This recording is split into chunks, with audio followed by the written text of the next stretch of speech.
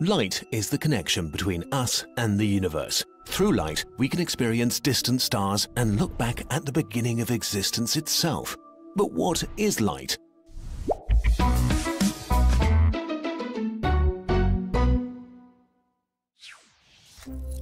In a nutshell, light is the smallest quantity of energy that can be transported, a photon, an elementary particle without a real size that can't be split, only created or destroyed. Light also has a wave-particle duality, being kind of a particle and a wave at the same time, although this is a lie.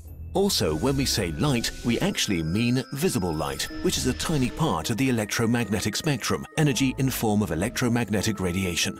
Electromagnetic radiation consists of an enormous range of wavelengths and frequencies. Gamma rays have the smallest wavelengths because they're the highest energy photons, but most gamma rays are just under 10 picometers, which is still way smaller than a hydrogen atom.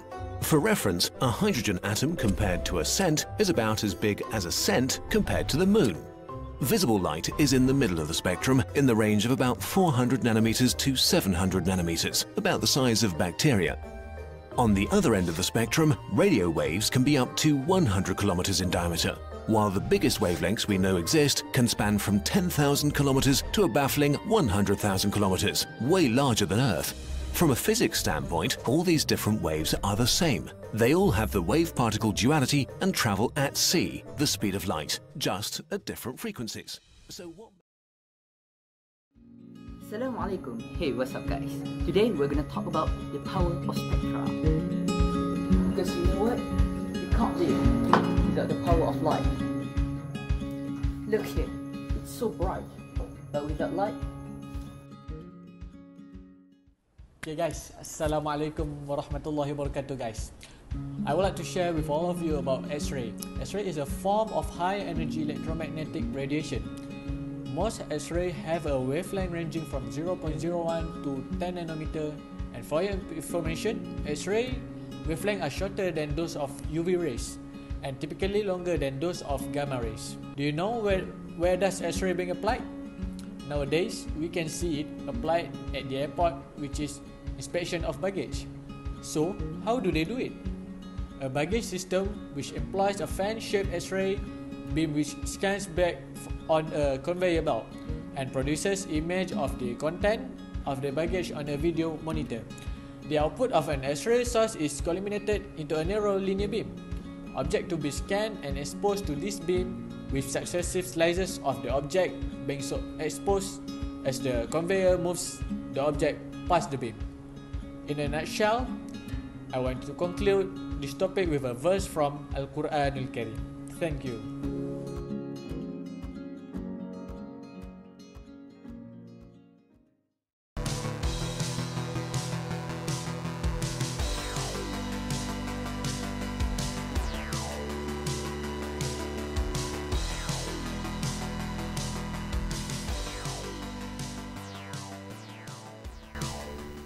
Ultraviolet is electromagnetic radiation with wavelength from 10 nanometer to 400 nanometer, shorter than of visible light but longer than X-rays.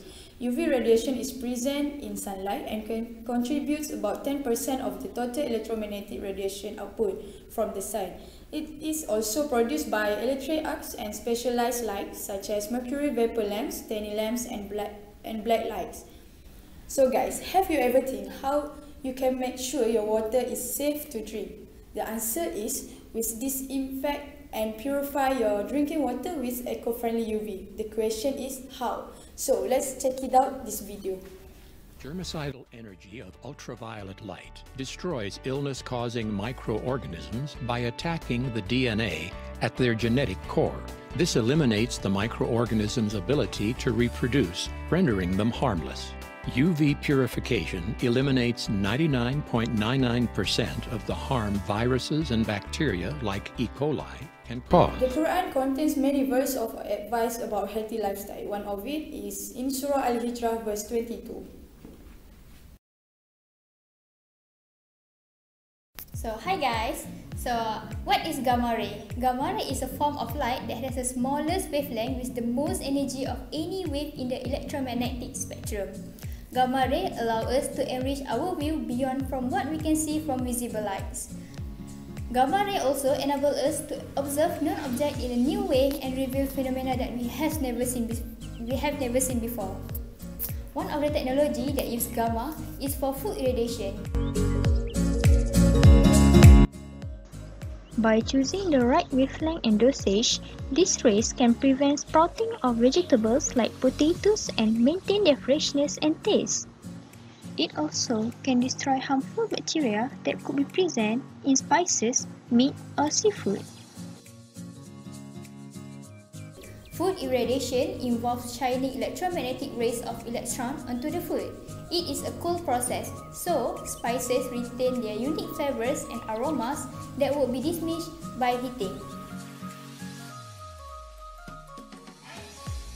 In addition, those radiations being passed through packaging, so the food remains protected from bacteria or insects after treatment and will remain fresh longer.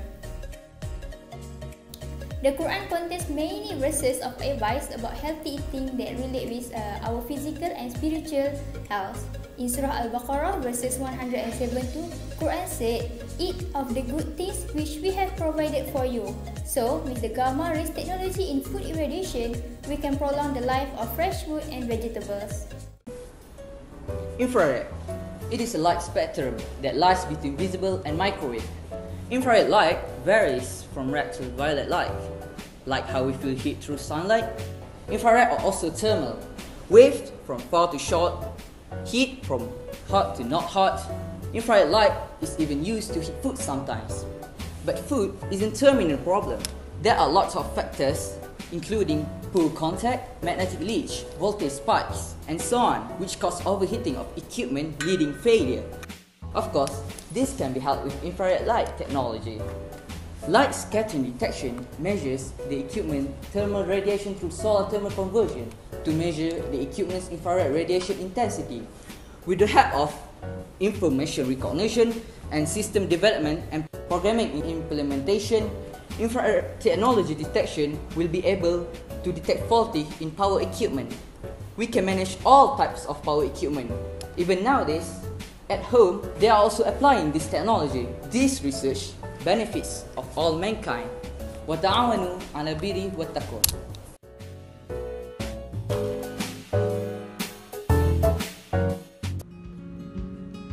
As the conclusion, let's watch the verse from Al-Quran Al-Karim. الله ولي الذين آمنوا يخرجهم من الظلمات إلى النور. From this verse, we know that actually light is same with the nur, which is light bring a brightness in the darkness, while a nur, Allah bring mankind from the darkness to the brightness. So that's all from us. Thank you. Assalamu alaikum.